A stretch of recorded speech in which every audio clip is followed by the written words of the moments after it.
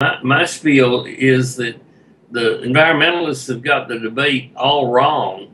and being defensive and saying that we ought to sacrifice because of climate. On the contrary, we need to get the old utility industry the hell out of the way and reorganize them. But public power has got the opportunity of showing the way, and because their utilities need to be going for this, just like we went for hydropower in the 30s. Because once you pay off the power plant, you got free fuel, and people are not focused on the fact that on the life of the plant, wind and solar is just inherently much cheaper in addition to being cleaner. And we're not making the argument in a positive way, and we don't have any leader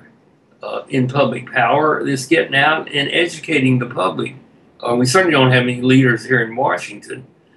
but the public power movement could have a new birth of life